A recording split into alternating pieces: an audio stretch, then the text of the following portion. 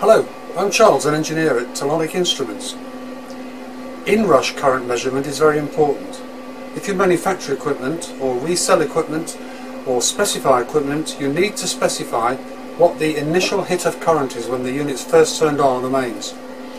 We're going to measure that today on this Kikusui electronic load unit. We're going to use this PCR2000M Kikusui unit to do it. It's an AC source. It's part of the PCR-M range, which gives 500, 1000, 2000 and 4000 VA. This one's 2000. So we're going to connect this up. We're going to supply this unit with mains generated by this unit. We're going to plug it in here. This is now feeding this unit here. It's an American connector on the front. On the back of the PCR2000M is a ring terminal arrangement where you can fit whatever socket you like. So let's do the testing and let's do some setting up now. Okay, we're going to set this unit up now. We need the 270 volt range because this unit is 230 volts. The voltage we're going to set 230. Oh. Frequency, you can vary that over quite a range, but we're in the UK, so we'll say 50. The current, we want the peak recorded. Now we need to configure the phase, the point at which the mains cycle crossing through zero. At what point do we turn the power onto here? We're going to say we need that to happen at 90 degrees because I think that's around the highest point for the inrush current. Okay, that's set. The time the display figure is shown is set at short here, that's about less than a second. We'll make it long, which is 5 seconds. Other configuration is all okay. So I think we're ready to rock and roll now. There's the voltage we're going to apply. Here we go, 3, 2, 1. You can see here, nearly 27 amps of inrush.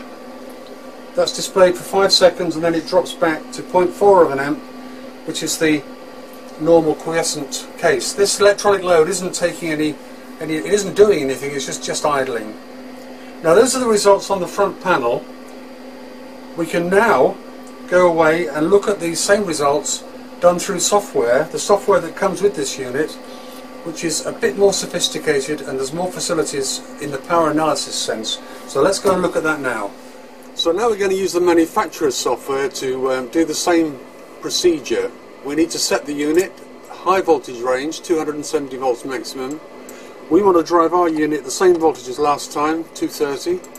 Frequency, we're in the UK, 50 Hertz. All these are okay. We want to hold the setting for a long time. We want to enable the on-phase start, and I think 90 degrees we decided was a good point to get the maximum inrush current. Now I think we're all ready to go. If you're using this in a production line environment, it's very useful to be able to save and restore the settings. For instance, I can recall a previous set of data here, change them, and then save them to a memory. Very, very useful. And then recall and store here. If you do a save, you can save it in Excel format for further analysis. But I think we're all ready to go now. We've set the peak reading here. So start the measurement. Here's the readings now, the idle readings. Output on. There we go. The unit started. If I stop the measurements now, and I'll show you. Here's the mains voltage going into the unit. Nothing, and then 230. The current it's drawing is pretty small, but the inrush here, the peak, 27.6 amps. Here's the held value.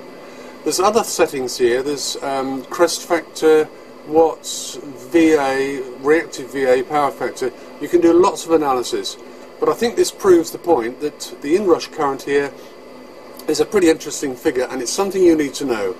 So there we are. That's inrush testing with PCR2000M.